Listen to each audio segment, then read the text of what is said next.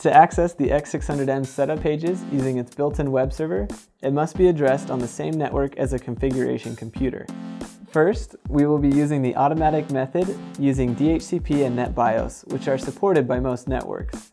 If you are not sure if these are available, we recommend trying this method first, and if it doesn't work, then refer to the manual method covered in the next video.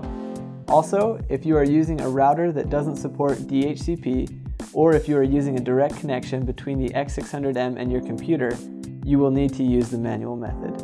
Make sure the X600M is not powered and then connect it to your local network using an Ethernet cable. After the network is connected, apply power. Wait about 15 seconds and then open up a web browser and enter http followed by 2 / x600.local/setup.html into the address bar and press enter.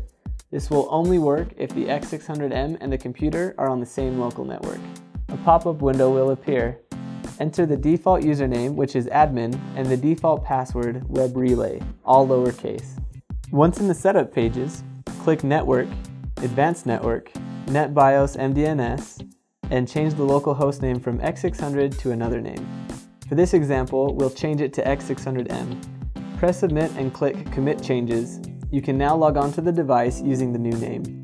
If you are setting up multiple X600M devices, you will need to change the local host name for each device.